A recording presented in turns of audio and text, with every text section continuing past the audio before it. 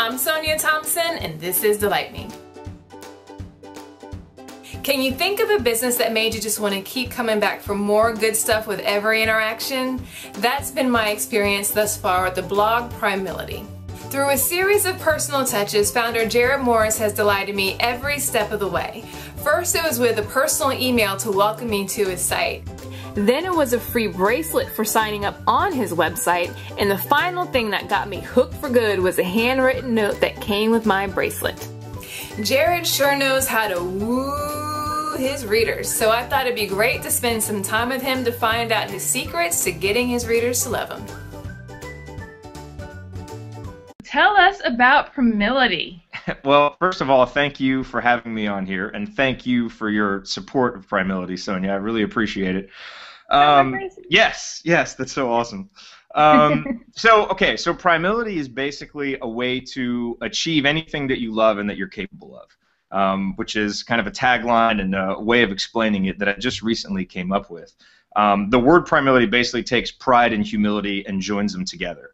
And awesome. It was one of those things that just kind of came to me in 2005. I don't even remember really what I was doing, at the time when it happened, but I've held on to it ever since then, and it's just always really spoken to me as this way that anything that you want to do, if you make sure that you have your pride and your humility in balance, to me it's just always been this very simple formula for doing anything. Because if you have too much pride, now you're not going to do enough learning, you're not going to involve other people, you're not going to enjoy the team concept that a lot of times it takes to achieve something.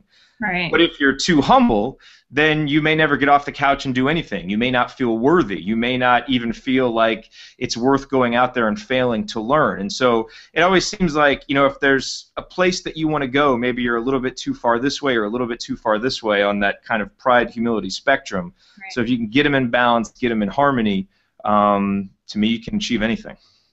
That's awesome. And so you've talked about some examples of people who have definitely put Primility in practice of late. Like LeBron James was an example. The guy, your home inspector recently. Have you come across lots of examples once you actually defined what that is, that balance, that perfect balance that lets people achieve anything? Well, the LeBron James example was interesting because as soon as I posted that, they lost 3 straight games. So I don't know how. But, the great thing about that example is, I think, when you start getting into self-improvement, self-actualization type stuff, things can get kind of nebulous, kind of frou-frou. It's like you can do anything. Well, no, we can't do anything. I can't be an NBA player. No matter how much I try, I wouldn't be an NBA player. And so that example with LeBron James is, here's a guy who from the time he was 16, 17 years old was basically thought to be capable of being the greatest NBA player of all time. Right. And the fact that he's come close to it, that he's even in that conversation, is remarkable when you consider how far he had to go, right? So he was capable of doing it, and because he's so prideful in his work, but because he's humble enough to understand the importance of team and to work hard, he's gotten there. So that's just an example of, you may not be capable of becoming the basketball player LeBron James is, but what is it that you are capable of reaching those great heights? And so when you can examine yourself, understand that, figure out where that intersection is between capability and ability, then if you have this balance of the pride and humility on a daily basis, to me, you can get there one step at a time. Absolutely, absolutely. It's a wonderful lesson that we all need to learn, and once you start to put it into practice on a regular basis, you see just how far it can take you. You want to just keep going, so it's great. Are you finding that, as you've kind of been introduced to the concept, are you finding that you can apply it to your daily life? Absolutely, and a great example of that is recently in my schedule. I've never been a runner. I've always hated doing it, but there wasn't ever any reason that I couldn't do it. So I started working through a program, the Couch to 5K program, and each time I would do it, whether I wanted to or not, I'd take my butt out there to go running. And I found that I was able to do more and more and more, and knowing that I'm not going to get to a place where I can run a 5K in 25 minutes just by walking out there and doing it. It's going to take me consistently working at it, getting out there for the run, working on my technique so that I can get faster. And every time I go for the run, I do actually see that I'm able to improve my standing, and you get prideful because you do want to just continue to do better, but you know that it takes work for you to be able to do it. So it's been good. That's awesome. See, hearing those stories is what gets me so excited. That's wonderful. Thank you for You're sharing doing that. good stuff. Now, one of the things that I wanted to make sure that we talked about specifically was about how you treat your customers. So you've got this wonderful concept that you have thought up and you've put a lot of framework behind it, but now it's about introducing it so that you can get to more of those stories from other people. Hmm. So one of the things that you've done as you've been working to spread the word is you've got the bracelets that you've been sending out, Hmm. and then with the personal touches that you've been adding, it's just been getting customers so delighted, myself included, so excited about what you're doing, how you make us feel as we're going through this process that we've been very anxious to share. So what was the thought behind the bracelets, and why is it that you want to get so many out to so many people? Well, the thing with the wristbands, and this was kind of the original wristband right here in gray, which was, I think it was about 2010. When I'd reached a point in my life where I wanted to make some changes, wanted to do some things differently, and the thought, this whole primality thought, kind of rekindled in my mind, and I thought, okay, I need a reminder. Because when I was back in high school, I used to wear rubber bands and different things that if I wanted to remember something, I would use it as a symbol. Okay. So I thought, well, let me just get what's like, a Live Strong wristband or whatever. Let me just get one of those and see if it works. And I found it to be really helpful as a reminder. And so when I started, to get back excited about this idea of humility and really trying to organize a community around it, really get the idea out there, I thought, well, what better way to give people an opportunity to really latch onto it than share this idea of the wristbands? And if they want to take advantage of it, awesome. And I don't know, I guess I didn't put that much thought or plan into it, really, like in terms of pleasing customers or anything, because I don't really think of the readers as customers. It's just Right. kind of friends sharing in this idea. And I thought, okay, if someone's going to give me an email address and sign up for a subscription, I want to have something for them. Well, I don't have an ebook yet. That stuff is coming. What can I do? Well, I can get a whole bunch of these wristbands and send them out if anybody wants them. And I was real nervous that no one was going to want them. So I just did this really small production run at first.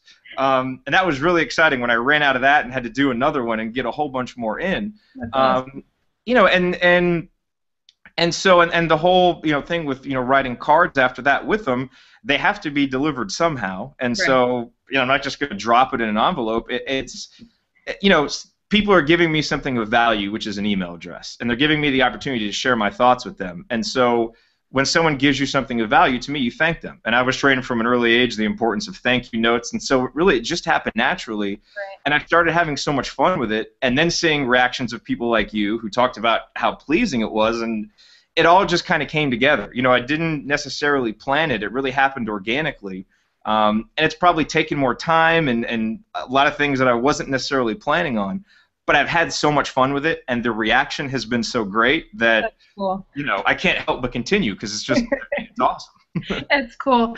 So you really just took the principles of what you've learned growing up of how to effectively build a relationship with someone, how to increase that level of intimacy with that, and you carried it over to your business to make it something that really helps you to connect with your customers or your readers. Yeah, I mean, I'd love to say that I was smart enough to have thought it up beforehand and had this grand plan, but it was really just one of those things that I did naturally. You see the reaction, and then the light bulb goes off, and it's like, wow, what a great way to really build a real relationship with somebody. Right. To actually add a personal touch to it. And it's been really nice. A lot of the people who have signed up are people I was able to meet at Authority Intensive, or that I've known. People at Copyblogger, or people that I've actually known and met. But there are also some other people that I've never met.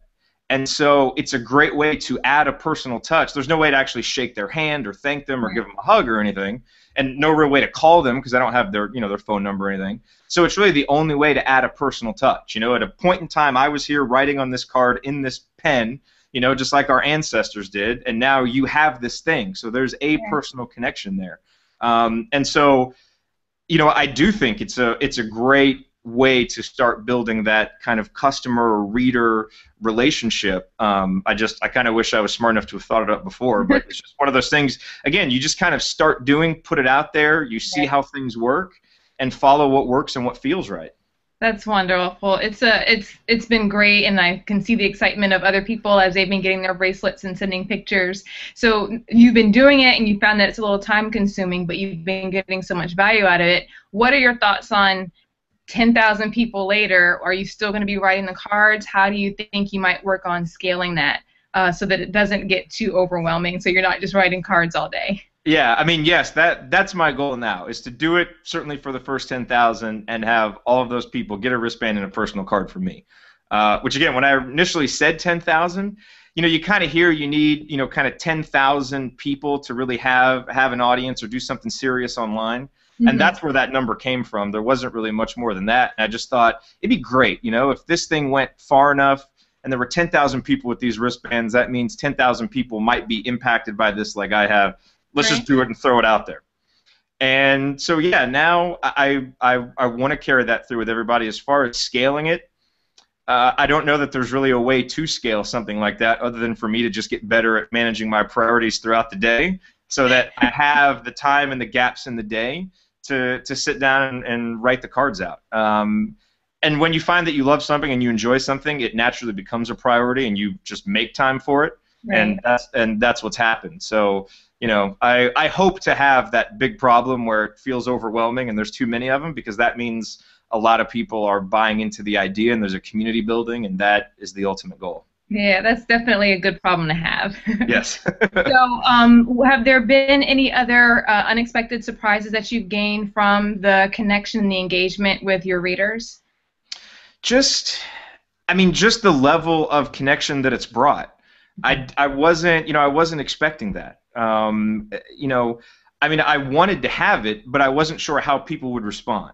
I think people, when they sign up for an email address, they expect an auto response, and so people, seem kind of surprised, but fortunately, pleasantly so, to get a personal email. And I think people, again, were kind of surprised to get the handwritten note. And so what's been nice is getting that back in kind. So people responding in Sunday's email newsletter when I ask questions, or commenting, or sending me back the pictures actually of the wristband. I was worried people would get them and no one's going to send back the pictures, but everybody is. And so I think just that buy-in and the excitement level from other people has. I wasn't expecting that, and it's just been I'm really proud to see it, because it means that something that's being said, something that's developing, is important to people, and that's just wonderful. Priceless. That's wonderful to hear. So this is a project that's near and dear to your heart that you've been working on, but your day job is over at Copyblogger, where you're the director of content. Have you picked up a lot of lessons that from your work at Copyblogger in terms of managing customer relationships and readers that you've been able to apply to your work at Primality? Yeah, I think the main one is just our idea of be useful. So everything that you put out, it needs to have a purpose. It needs to be useful to the audience. And so I think just that idea of being very audience focused, whether it's in an email, whether it's in a post, whether it's in what we do over an authority, whether it's what we're doing with Rainmaker, it's all very audience focused. It's very much geared towards, gaining feedback, listening to the feedback, and incorporating that feedback.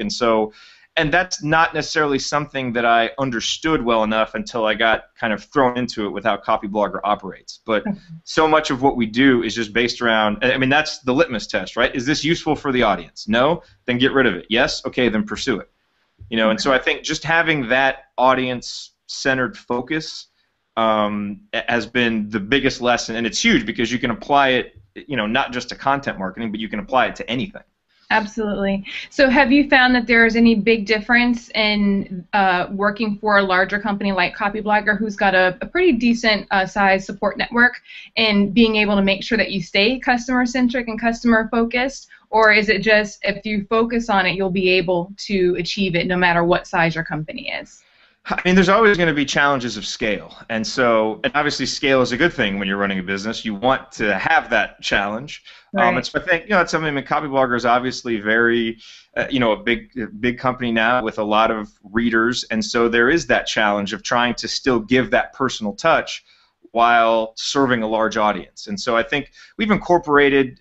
Like authority, basically giving people another chance to opt in for an extra level of commitment, communication, education. And so I think you have to, Brian Clark talks about the circles of belief, right? And so you have to have those set up so that people can continue to go on that journey with you.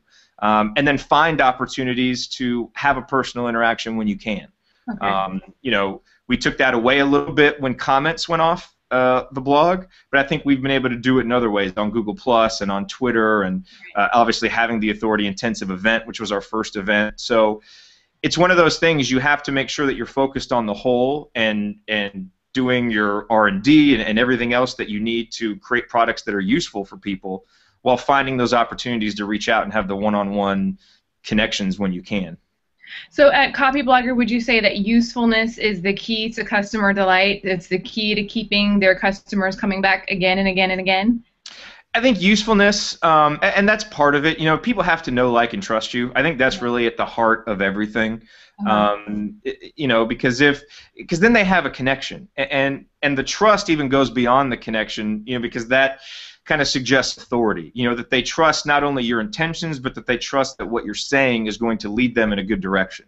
They trust that you've done what you're saying, and so that you can speak with, you know, with some level of proven authority as well. So I think you want to be useful, but you also have to make sure that you're useful in a way that people know you, they like you, and trust you, because that way they're not just, you know, that way they want to do business with you. You know, you can be useful and just give out free content all day, but if you want to take it to another level and do business with people, it's got to go beyond, I think, just pure usefulness.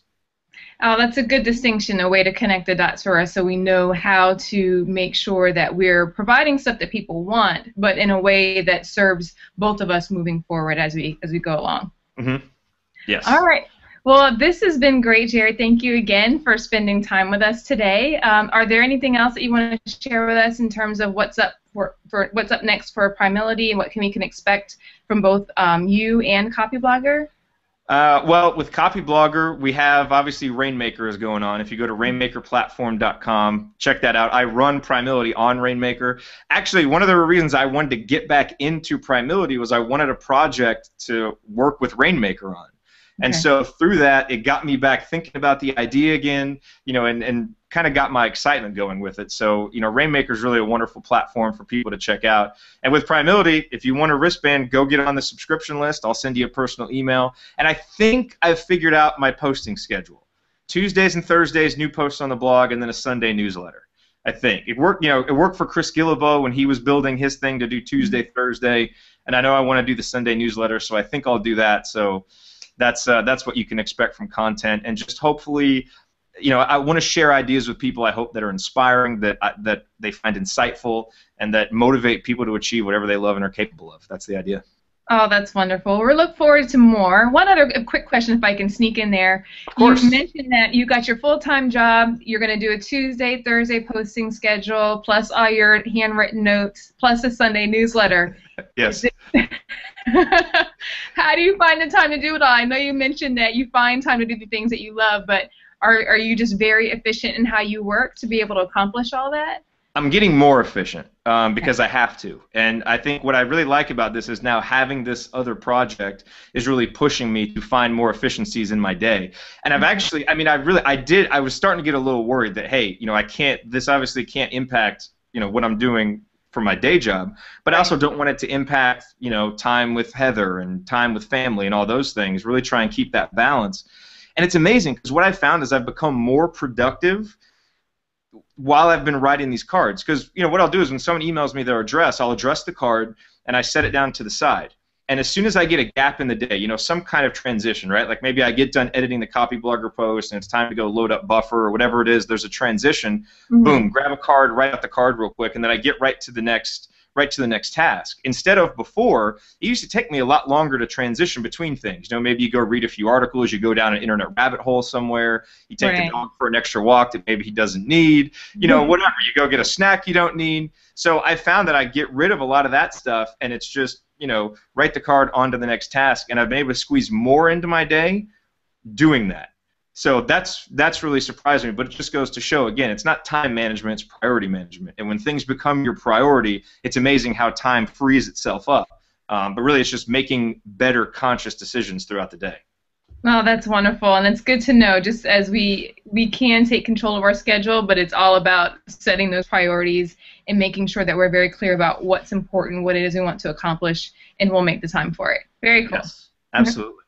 There you have it. Sometimes the key to getting your customers to love you is all about the basics. As Jared said, when someone gives you something of value, you thank them.